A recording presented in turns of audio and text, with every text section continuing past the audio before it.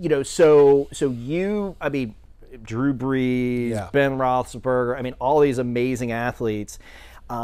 I mean, you've seen the dark side of it too, Yeah. right? You've seen where people have just made tons and tons and tons and tons of money, and then just piss it all away, for lack of a better term. I saw a situation where there was a high-profile athlete that actually needed an advance on his contract money during the offseason because he had spent every dime. Oh man. Right? Mm-hmm. 87% of athletes are either financially in ruins or completely bankrupt within 2 to 12 years. 80%? 87%.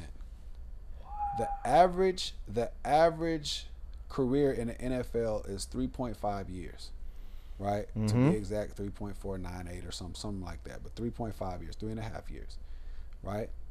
The average income that an athlete would have made just in that particular time is right at or right above over $3 million.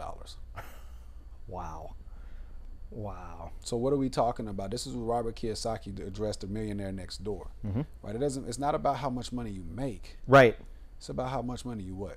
Keep. Mm-hmm. And what we're not teaching people is how to keep our money. Mm-hmm. Right? Mm-hmm.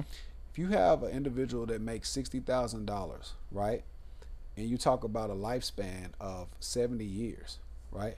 That's over $4 million that individual would have had within their coffers. Right.